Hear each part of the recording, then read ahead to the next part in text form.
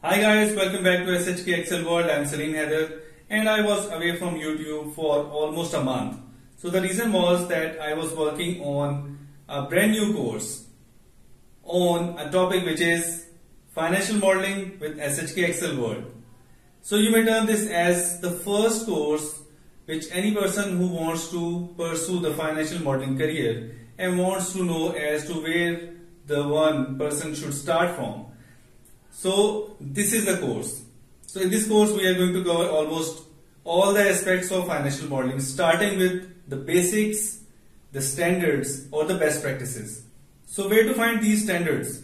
Just like standards for accounting. So to the extent I know and I have explored is that there is one standard setting body which is FAST. So this is not a sponsored video from FAST, just for knowledge purposes. So FAST is an organization which sets standards and there are so many signatories to the FAST organization. And there are other number of organizations which not only provide training on financial modeling but also publish certain best practice notes periodically. So if you know of any other standard setting body, then please let me know in the comments. So don't forget to subscribe to SHK Excel World and also click the bell icon so that you can follow all of this course till the end. Let us go to our computer screen and see what the standard says. So guys, this is the financial model which we are using today and you can download this file from the link given below in the description. And this is just a basic financial model just to tell you about the standards. So the basic thing for setting any standard for financial modeling is that there are limitations of the tool which we are using for financial modeling like Microsoft Excel, and we have talked about those limitations many times in our videos. So there are certain strengths and weaknesses of the tool because of which we need to follow a certain way, do work in a certain way in a particular scenario, so that if any user who reads the financial model for the first time can understand as to what it is saying. So we'll talk about these particular way of working in future videos, but for the time being we will talk about only 4 basic principles. The first one being flexibility. So your financial model should be flexible enough to cater for your current scenario needs. Let's say that you have this financial model and you have 2 scenarios to work with. So it should be easy for the user just to go to the option and select one. So you just select one and your results change. And you should not ask the user to go into the formulas and change the formulas so that it can get the new results for a different scenario. So this is one aspect. But flexibility means that the financial model should be good enough to cater for any future needs. So let's say that if I want to add another scenario into it, it should be fairly easy for the user just to add in the new criteria, just like this. You can see that currently it has only 3 options and I will add in the 4th one, option 4, and just write in a few numbers. So these are just hypothetical numbers, does not mean anything.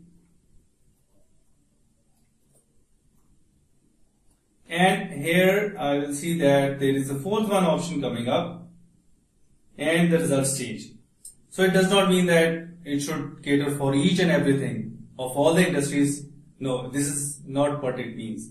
It should be flexible enough to cater for understandable future needs, like the user may want to increase the tenure of the financial model. So the tenure should change easily and all the formulas should take up the figures. So we will later on understand and I will teach you as to how I have accounted for all of these flexibilities. So the second element is that your financial model should be appropriate. So by appropriate, we mean that it should talk about the industry for which the financial model is being prepared for. Like if we are talking about the shoe industry, so the financial model should realistically take the assumptions of the increase in prices, the demand in the market, the past trends. So it should not be something which is alien to that particular industry. For example, if a particular business is exempt from tax and you unnecessarily build in the tax element in your financial model, so that means nothing. You are just going into nitty-gritties, just trying to ensure that your financial model is precise for each and every business aspect. So this is not the case. It should be appropriate for the business needs. Now the third element comes, which is that your financial model should be structured in a particular way. So this is the practical preparation of the financial model. By structured, it means that the color coding should be one and followed throughout your financial model. Whether it is the color coding of the cells or the sheets or the set of sheets. Secondly, it should talk about and have a basic set of sheets. Like just generally, a financial model has a separate dashboard. It has a separate sheet for assumptions, separate sheet for inputting data. It has a separate sheet for financial statements, for separate one for debt working, separate one for revenue flows, and so on. So there is a basic set of sheets for one financial model. So you should not do it like that. There is one sheet and all of the elements are coming up in that sheet. So this is not how it is done. So we know that all of the sheets in a financial model are pages of that financial model, printed pages. And then each set of working, like this one, the revenue working, the quantity, the production, these are paragraphs. And all of these lines, these are the lines in that paragraph. And each cell is a word. So this is a particular structure of a financial model. So you can see that the color coding of all of these elements are done in a particular way. So this is one page, which is the gross revenue. Then we have the paragraphs, which is in different color. So these are defined and distributed into groups. And the fifth and sixth row of each sheet has the year end or the year number. So the last element is transparent.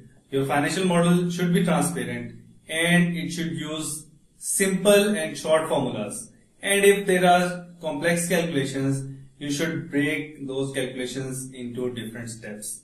Let me demonstrate this one for you guys. So this is revenue working for different products. There are different elements like the price increase each year.